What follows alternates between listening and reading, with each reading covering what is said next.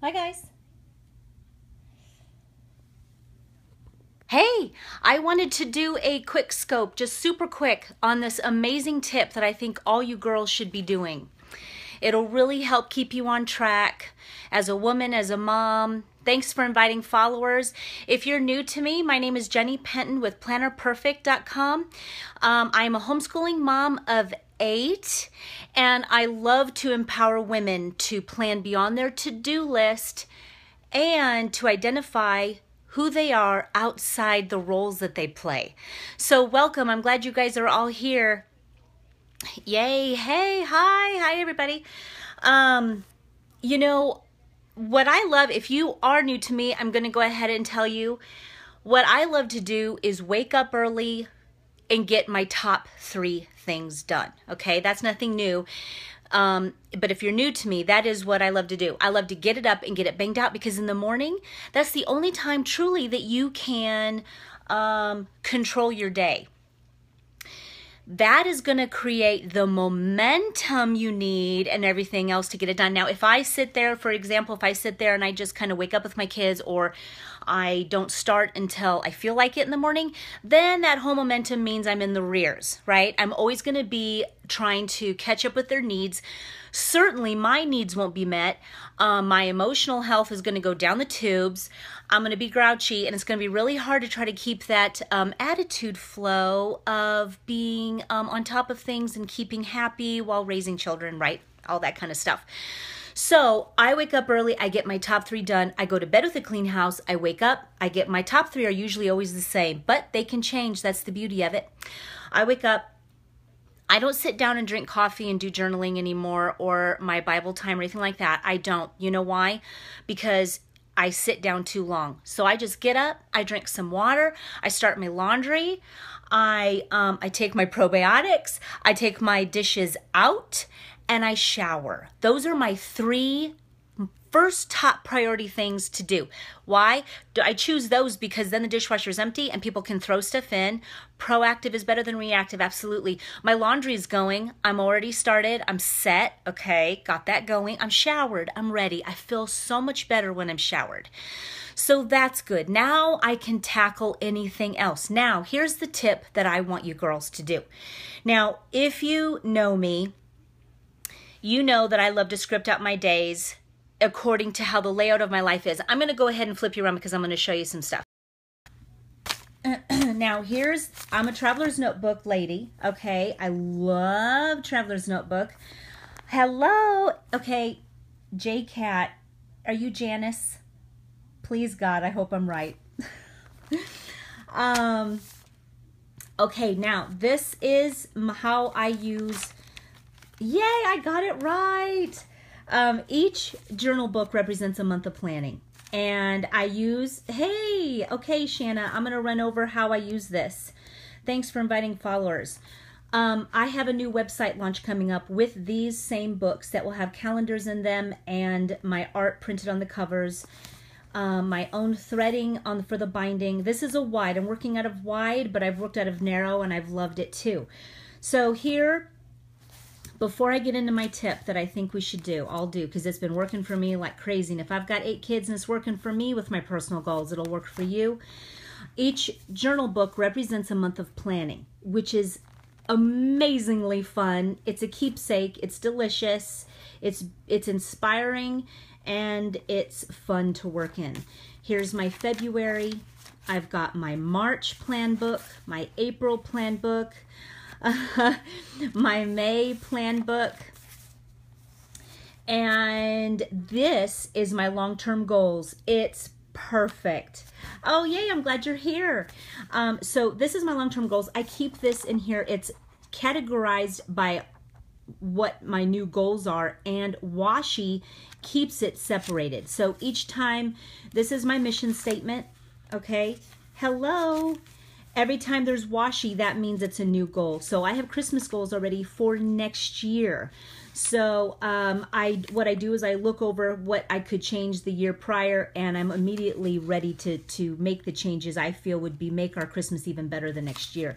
From the dinner to decor to whatever, spiritually, the menu. I've got it all out. Then I've got new goals. So I don't want to get too hung up on this because this isn't what the topic's about, but each washi represents a new goal for me, which is fantastic. Then what I'll do is I'll pull from it and put it over here into these books.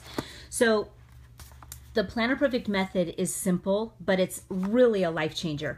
After this dashboard, what the method is that you've got your one calendar that represents that month, and you've got your goals. This is what's really unique and great about it, is that you've got this month specific goals in here.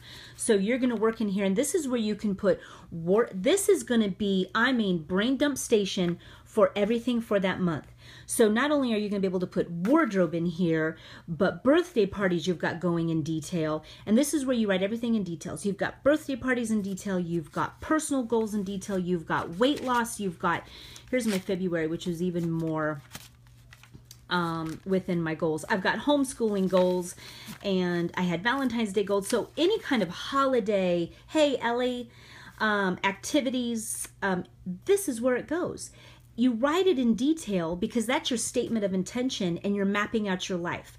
So this is where all of that goes. So if you want a place to be able to put stuff like this, honestly, this is the place to put it. Everyone's got all this kind of stuff that's sitting in their heads. They need a place to put it, or they've used it on a napkin, or they put it on,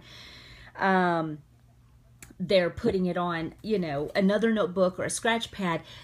That's not going to be good enough. This is the perfect place to be keeping these kind of things. So I keep my business goals here, my health goals, stuff like that, which has really worked divinely.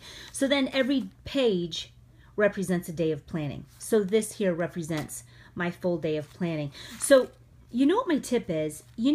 Post-it notes. Post-it notes can definitely work, but you don't want to use them for that kind of planning at all, for all of those goals and all those details, because when you set goals, you need its details. Same with your life. When you're mapping out your life, it's a statement of intent, and you need a map, a roadmap to get there. And this is the only way to truly do it.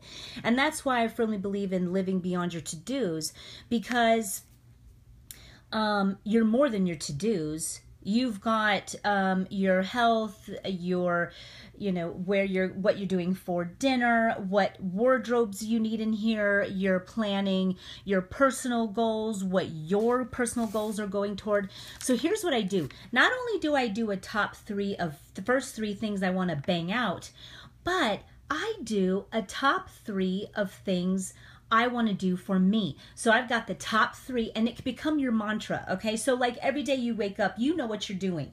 You know what? That's going to vary from month to month, and that's going to be for you to decide. But I would say I usually devote up to 10 pages for goals.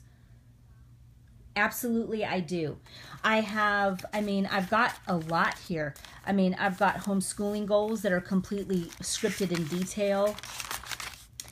All of this. I even have, this is like nothing. So there's definitely enough. And then make some more, because these books have like 64 pages. The top 3, to bang it out. Now, add your top 3 that you want to do, that is for your goals. So mine are, and they can change, but for right now, and especially this month, it's paint, write, read. So that is my top 3 of what I'm doing for me.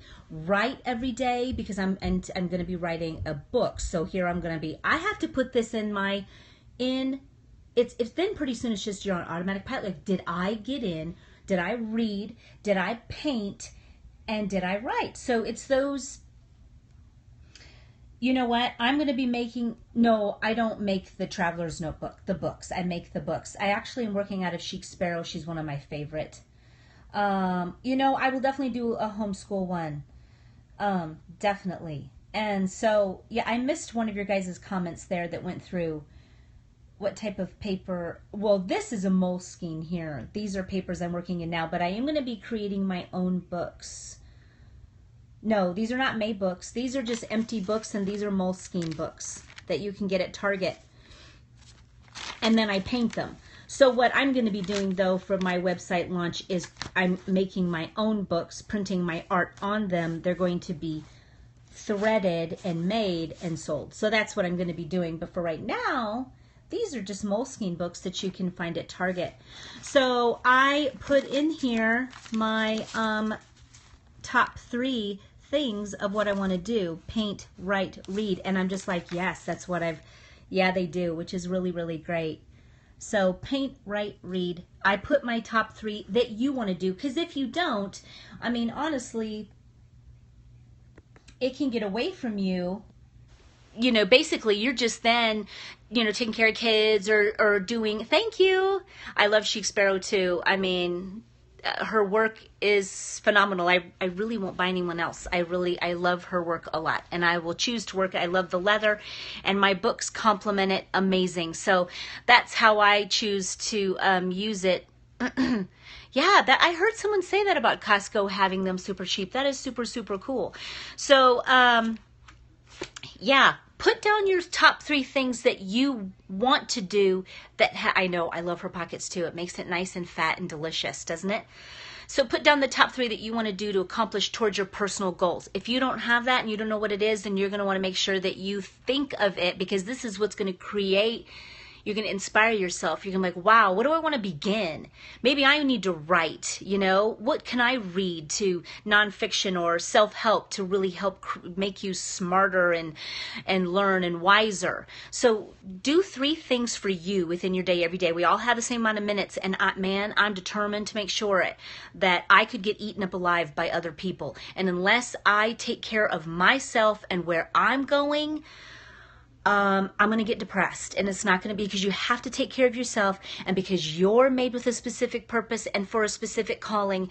You need to make sure that you understand that you are more than your children's mother, and you're more than your husband's wife, and you're more than a friend and a daughter. You are created for a purpose. So you need to unearth that, find out what your talents are, and go for it, and do what you love every single day. And it's important that your children see you do it. It's important that your family sees you do it, and leave a mark in this world. You've got so much to offer. Yes, you have so much to offer this world, every single one of you. And so you need to find out what those talents are, because you were gifted those talents to help aid with your calling and your purpose, and you go for it. And it's going to make you invigorated every single day.